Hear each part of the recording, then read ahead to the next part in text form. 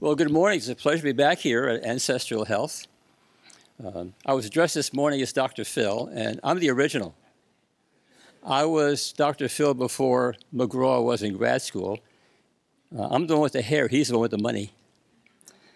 Well, as members of this society know, Stone Agers did not have a miserable, disease-ridden existence. I mean, if they did, we wouldn't be here. And as Boyd Eaton and Marjorie Shostak and Melvin Connor have pointed out a generation ago, they were taller and stronger and healthier than most of us are today. So what were their kids like? It's really an interesting story. There are a few surprises in there. This is a condensed version of a 2-hour presentation. So if you'd like more information, I have a list of references, about 35 or so. And if you contact me through my website, I'd be happy to mail it to you. So what was the frame of reference? Well, we're looking at about 50,000 to 100,000 years ago. And the fact is that the human genome hasn't changed very much in those 50,000 years. There are some changes. One is some of us have become resistant to malaria, for instance, because of changes in red cell physiology. Some of us are tolerant to gluten, some are not. Many of us are lactose intolerant, especially in those areas where dairy production has never been very common. So what did a Stone Age family look like? And that's what most people think of when they think of Stone Agers. But this is what they really look like. And what's the one thing you notice about this family group? Nobody's overweight, and nobody's obese. I mean, if you were obese back in the Stone Age, you'd be some animal's lunch. So it's important to know that child health begins before conception, because a pregnant Stone Ager was healthier than a modern pregnant woman, which seems at first blush to seem kind of odd. But when we look at modern women, we find that 90% of women these days of childbearing age are deficient in at least one major nutrient. And the examples are these calcium and iron and folic acid, for instance. And that has spanned generations. Studies continue to show that that is true. When we look at the pregnant Stone Ager, we find that she was in excellent physical health. I mean, she had to be to survive to childbearing age. She had a normal percentage of body fat. She didn't use tobacco or alcohol or drugs. And she had no sexually transmitted diseases, because in those small groups, sexually transmitted diseases simply didn't spread. Epidemics certainly couldn't spread. And she was immune to most local infections because of growing up where she was exposed to germs, and she was essentially getting vaccinated by the germs that she took in her environment. Well, when it comes to a healthy pregnancy, she had fewer maternal complications because she was healthy, and therefore fewer infant complications. For one thing, she didn't have gestational diabetes, which ranges from different population groups from maybe 4% to about 10%, and in fact is increasing by about 50% every 10 years or so. There were no elective C-sections, obviously, and she had fewer children with congenital defects because she had a healthy pregnancy. If we look at some of the modern hazards that we see among our childbearing population, we find that overweight and obesity are linked to an increased rate of birth defects involving the heart, the eye, the GI tract, the kidneys, etc. And when we look at women who are overweight or obese, they have an increased risk of having a child with cerebral palsy. Simply being overweight increases the risk by about 22%. Having severe obesity doubles the risk. And these are things that simply did not happen back in the Stone Age. There was no tobacco back then. And what we know now is that smoking during pregnancy is linked to tumors of the eye and the brain and to leukemia. That mothers who smoke have infants who will have thinner retinas, and therefore they have a greater risk of glaucoma later in life. Also, mothers who smoke are less likely to breastfeed, and we all know what the advantages of breastfeeding are. There was probably no marijuana back then. We can't be sure of that. But we do know that marijuana use during pregnancy is associated with increased risk of childhood leukemia and brain tumors, and a particular kind of tumor called a rhabdomyosarcoma, which is a tumor of muscle. And both regular smokers and marijuana smokers have kids who have a lower birth weight and more likely to be premature. When it comes to strength of a skeletal system, we find that a mother who has low bone mass is going to have children who are themselves bone deficient. And one of the major reasons is because of a lack of physical activity. And as a matter of fact, if we look at adolescents these days, only about 20% of adolescent females get as much as an hour a day of moderately intense exercise. It's important to note that calcium is only one of the many bone-building nutrients. Calcium is important, but there are many other things that are as well. We also find that mothers who smoke will deliver kids who have a weaker skeleton, and we know that from studies of 8-year-olds. 8-year-olds are kind of the markers of bone fragility in children. We find that among 8-year-olds, the risk of forearm fracture today compared to 1970 is about double. And so we're clearly having babies whose skeletons are not as strong. What does that tell us about what osteoporosis is going to be like when these kids reach middle age? One of the challenges that we find now is that about 6 to 7% of modern women have had some sort of eating disorder, bulimia, anorexia nervosa, et cetera. And that occurs during the particular age span when they are building a strong skeleton. And therefore, they are not taking the nutrients that they need to do that. Looking at the very first moments of life, we find that there's a big difference between natural birth and C-section. For one thing, the birth canal obviously is very narrow, and the baby gets really squeezed coming through. So the chest gets squeezed, the lungs get squeezed, fluid in the lungs gets squeezed out, which is the reason why babies born by natural childbirth are less likely to have breathing problems afterwards compared to C-section babies. Well, the birth canal is a pretty messy place. And so they end up swallowing a lot of the probiotics that will be so important to them later on. Generally speaking, the cord was either cut or bitten through, and this really, it still grosses me out as a physician. But they had no instruments, obviously, back then. There's something called the vernix caseosa, the Latin word for cheesy varnish. And when a baby is born in most places today, things are changing, but in the past, generally, the baby was taken away and washed off and then given back to the mother. Well, now they give the baby back to the mother because they know that in those first moments, that contact is very important. And so the baby ends up with that cheesy varnish. Now, this vernix has a lubricating factor and an antibacterial factor, and this is what it looks like. Only a mother could love something like that. Mm-hmm.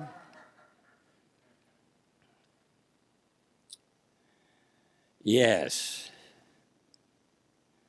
Breastfeeding back then obviously was the only choice because there were no substitutes for breast milk back in those days. I mean, we didn't begin domesticating animals until about 10, 12,000 years ago.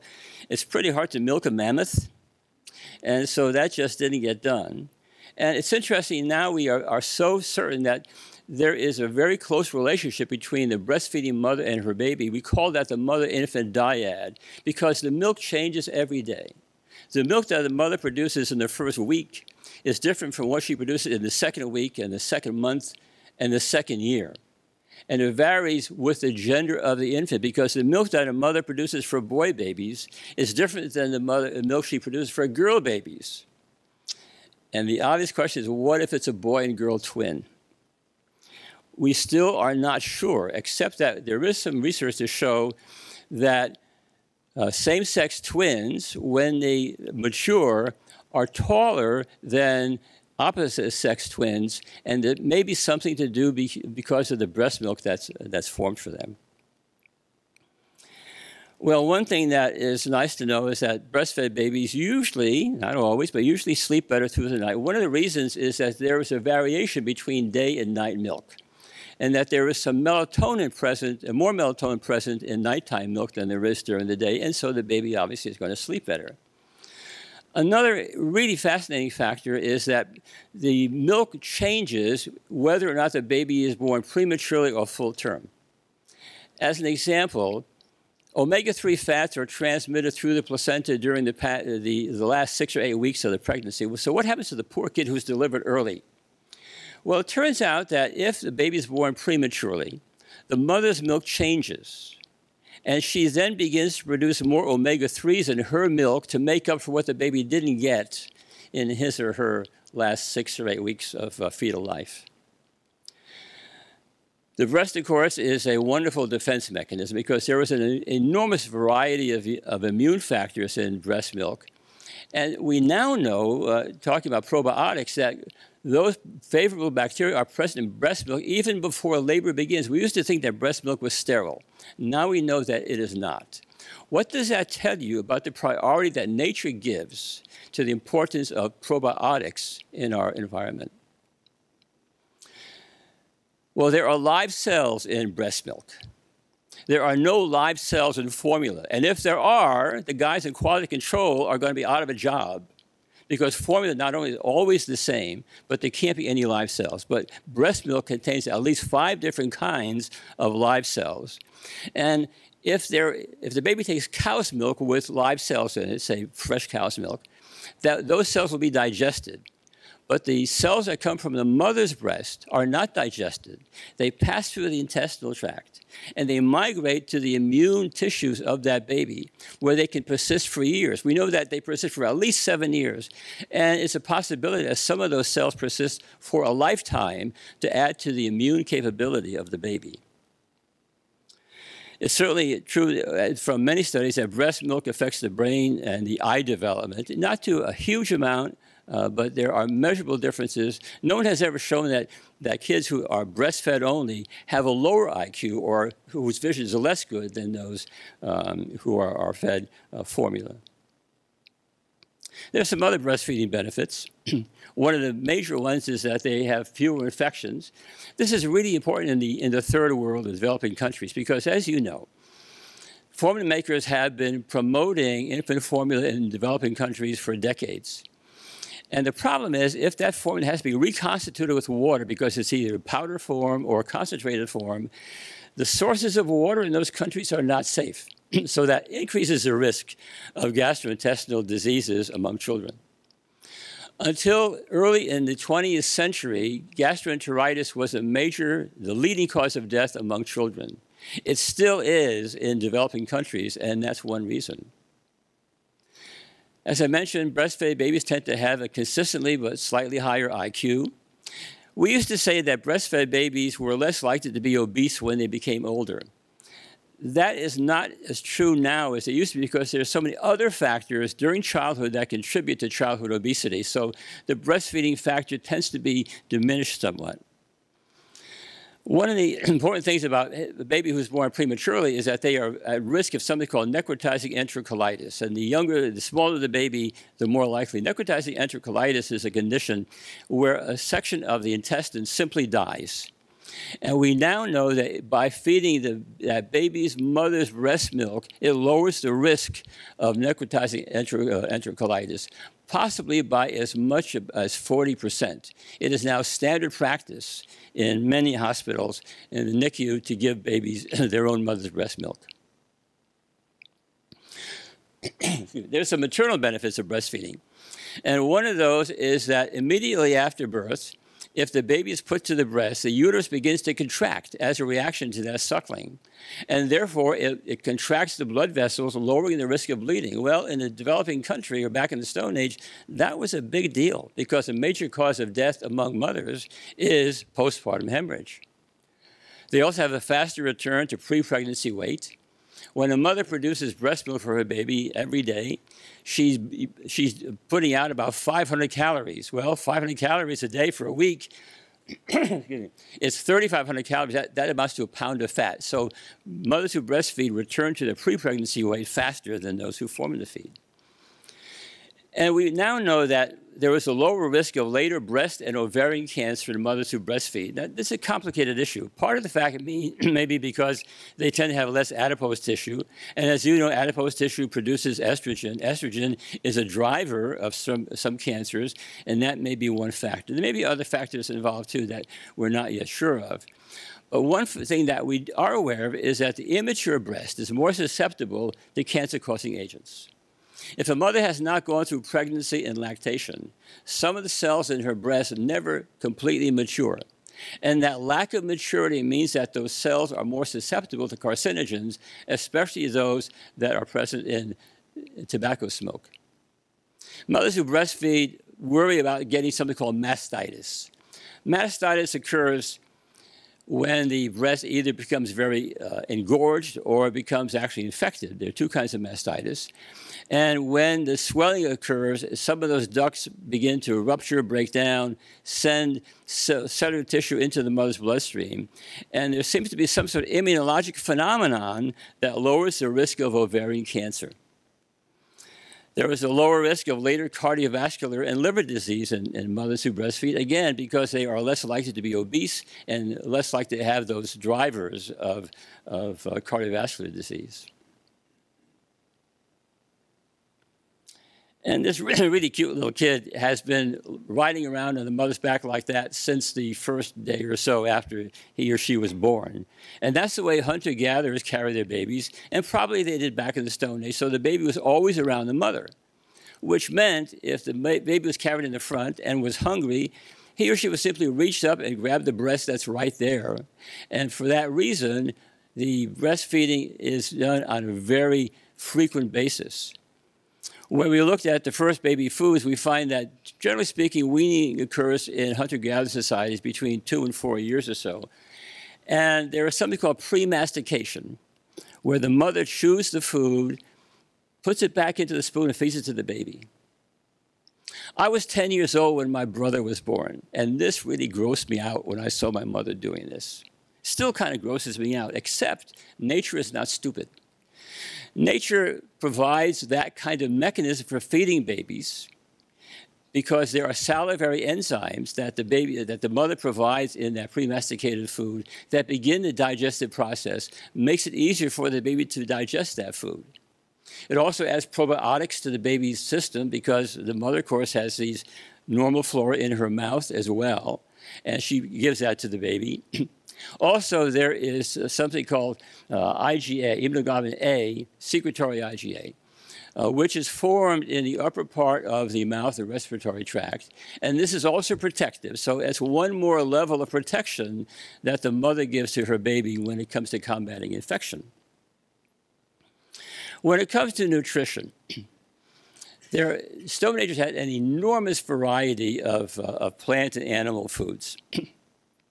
Certainly, they had 100 or more different kinds of plant foods, 100 or more different kinds of animal foods. And what they found was, of course, everything was organic. And food was always fresh because they had no way of preserving food.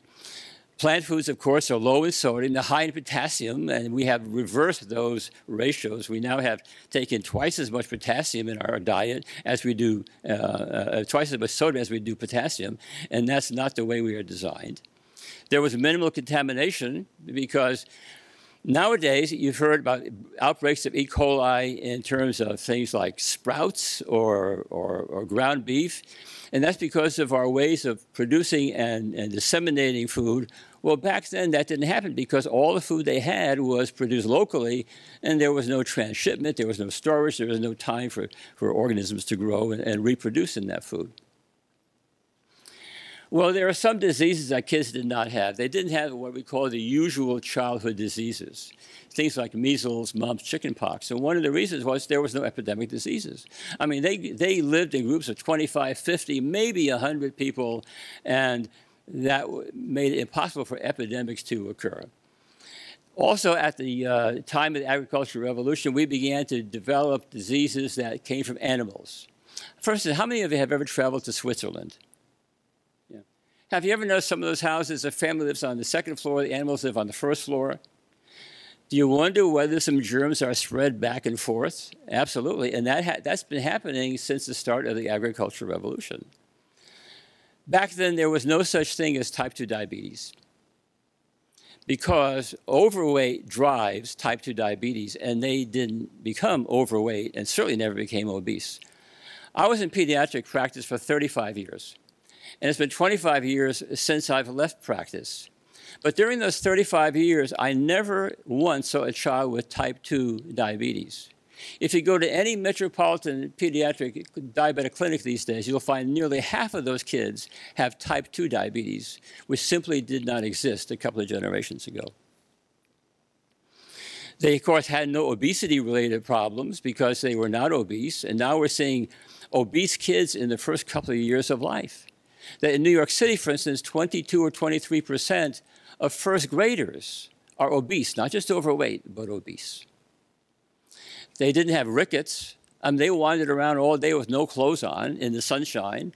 And Stone Agers, of course, didn't live in the far north.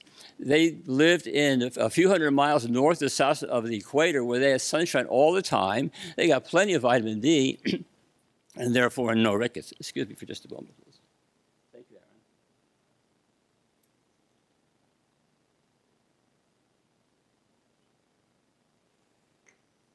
Aaron. My Marco Rubio moment. So there was no one who was vitamin D deficient. And they didn't have acne. Hunter-gatherers don't have acne when they go through adolescence. And Lauren Cordain was someone who published one of the seminal papers on this issue and indicated that there's something about the hunter-gatherer lifestyle that keeps that from happening. Well, there were no epidemics in the Stone Age. However, they did have parasites in or out of their body. Part of my career was spent in Puerto Rico, and I was visiting with the head of the parasitology at the hospital in San Juan. And I said, this was, of course, over 60 years ago. And I said, what percentage of people who live in Puerto Rico have parasites? And she says, doctor, if we do a stool examination and we don't find parasites, we think we've made a mistake. So we do it again. Well, obviously, things have changed in the last 60 years, in even places like Puerto Rico, but they were part of the normal flora, the beneficial organisms back in the Stone Age. What happened was that we co-evolved with parasites. We need them, and they need us. And parasitic worms and bacteria, as you know, are becoming part of mainstream medical treatment. We joke about poop transplants, but that's happening both for bacteria and parasites. When it comes to elimination, there were no diapers in the Stone Age. And so how did mothers handle that? Well, you saw how that baby was carried in the sling. Hunter-gatherer mothers learn to sense when the baby needs to void, and they hold the child away from them, pointing away, of course. And therefore, the baby eliminates right there. Now, when I was a pediatrician, I got to be pretty good at telling when a little boy with the diaper off was about to unload.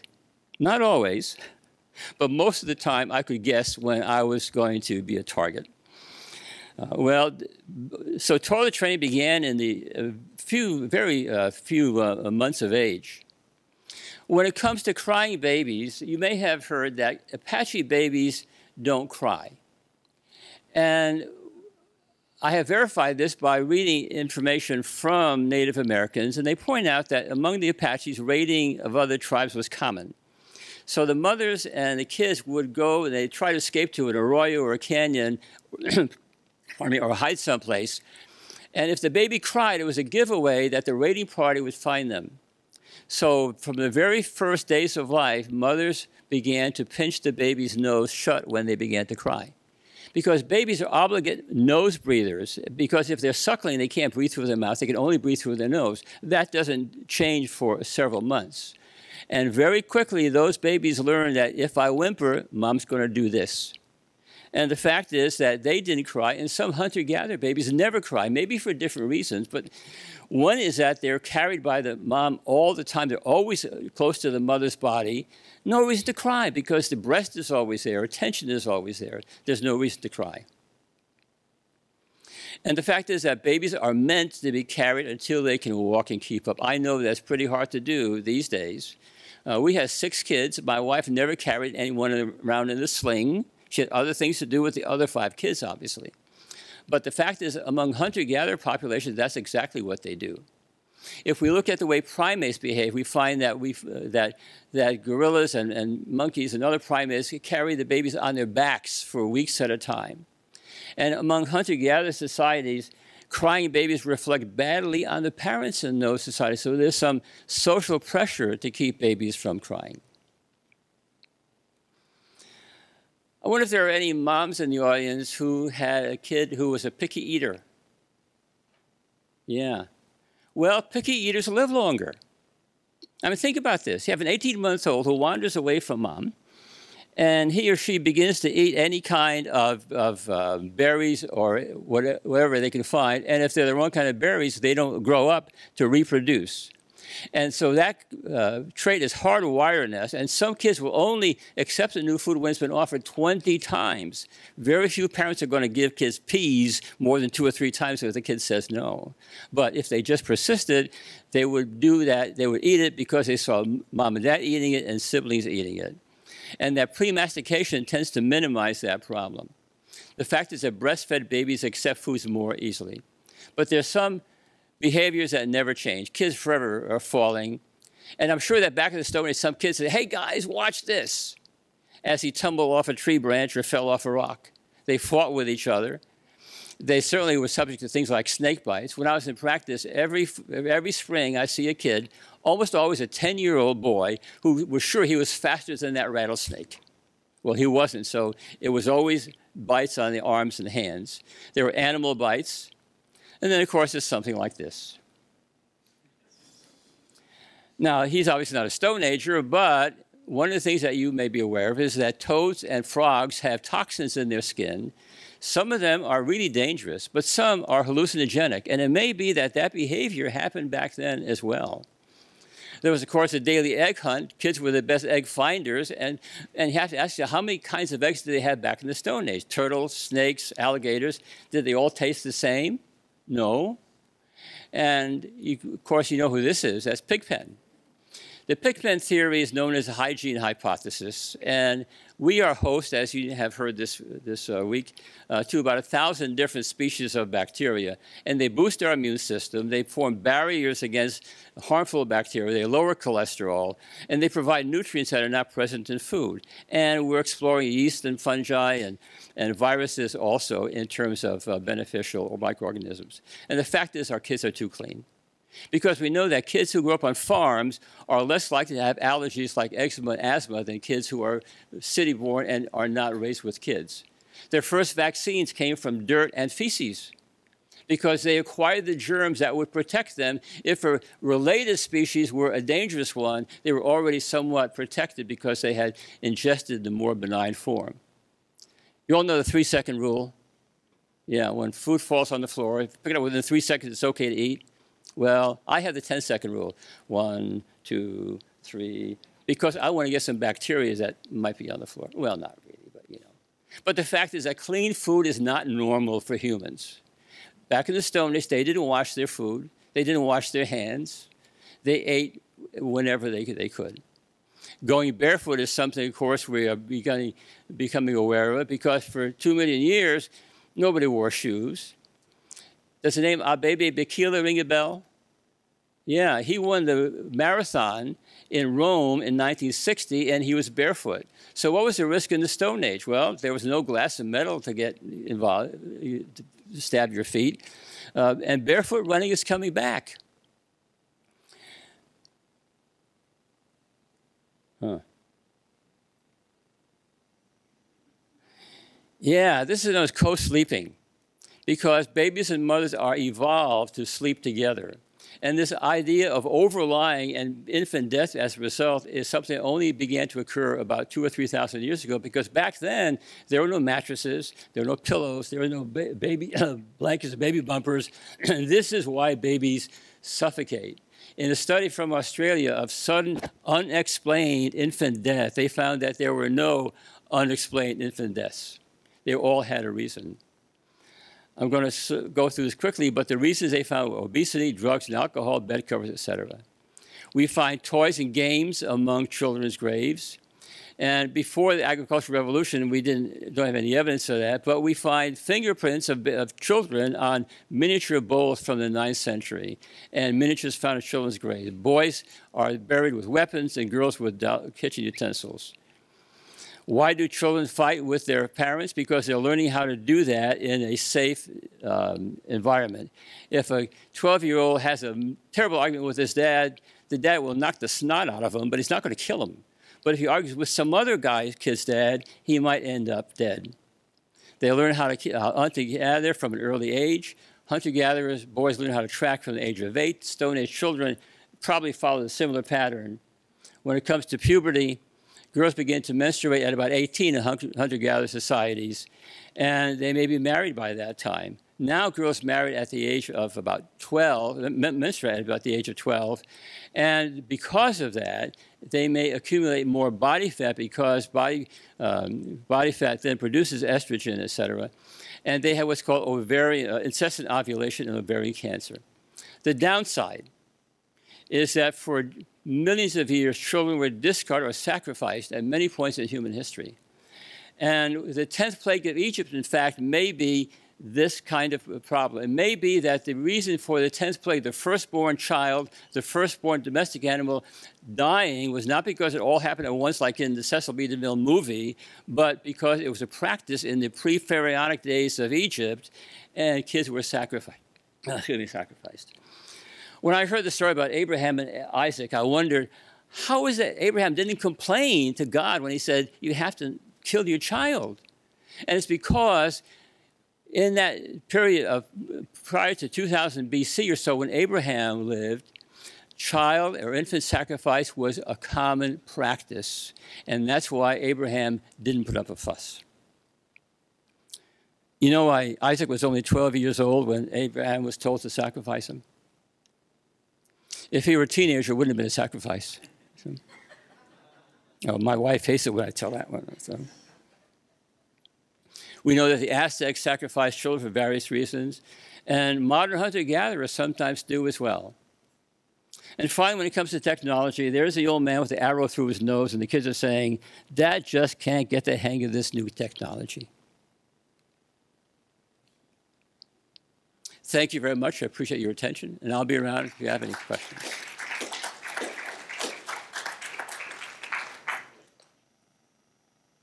We have about 8 minutes for questions if you have any questions right now.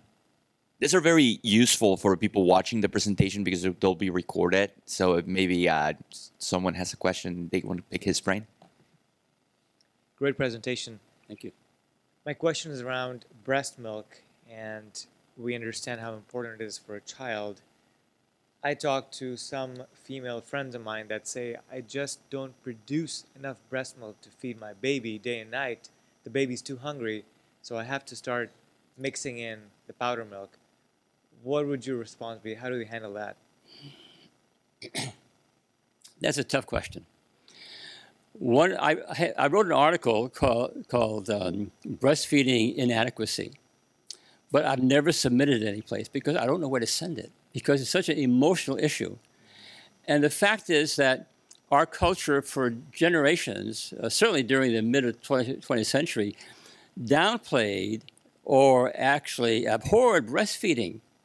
And so today's grandmothers, many of them never breastfed because it was looked down upon. So they can't pass down that lore to their daughters. And so we have lost that entire body of experience of breastfeeding mothers who could teach their children how to breastfeed when they had their own. There was a study done on this issue that showed that if mothers who had this breastfeeding inadequacy problem were counseled and given some instruction, that so-called inadequacy was resolved about 80% of the time. And even a woman who has very small breasts has plenty of breast milk, breast-forming glands to form adequate milk. And I have had babies in my practice who were twins, and these were like the Michelin kids, and the mother was exclusively breastfeeding for both of them. And the interesting thing about breastfeeding is that when there are twins or three, the breast actually produces more milk in response to that. Again, nature isn't stupid. Nature wouldn't waste the child. And so this breastfeeding inadequacy is relatively uncommon, and we have lost those breastfeeding skills. And I think that's a major problem.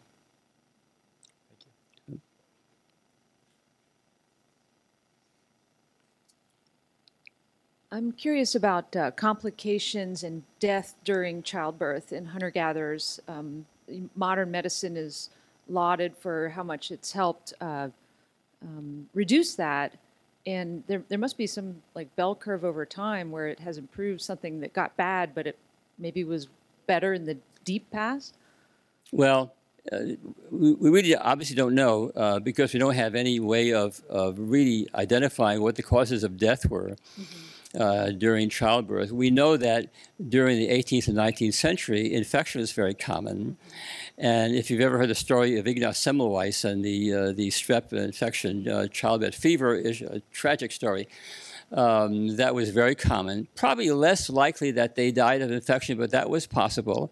But certainly if there was what's called cephalopelvic disproportion, the skull was just too big to come through the birth canal, both the mom and the baby died. And we see that still in developing countries. Right. My guess is that probably most of the causes of death in mothers at that period were either because of the cephalopelvic disproportion or from bleeding. And I can't really make a good case for infection because, again, the kinds of germs that devastate populations didn't get transmitted from one group to another because of the distance involved. Do you That's think my best guess. the encephalopelvic disproportion may have been less for nutritional and just lifestyle reasons? I don't know. I think it may be because the human pelvic anatomy is not quite perfectly developed yet. The pelvic structures in some women are such that canal is so narrow that obstetrician can tell by sonograms before delivery, this baby ain't going to come through that way. And when I was in practice, I was in the military for 20 years, and I saw a lot of Filipino women, or Asian women, who were very small, and they were married to guys that were pretty good size. I wondered, how is that baby ever going to get through? But most of the time, they did not require a C-section. And so there are all those individual variations, and there's no way to predict that without a sonogram, and they didn't have that back then. So, Thank you. Good question. So, well, thank you all for being here. Enjoyed it. Hope to see you again next time. So.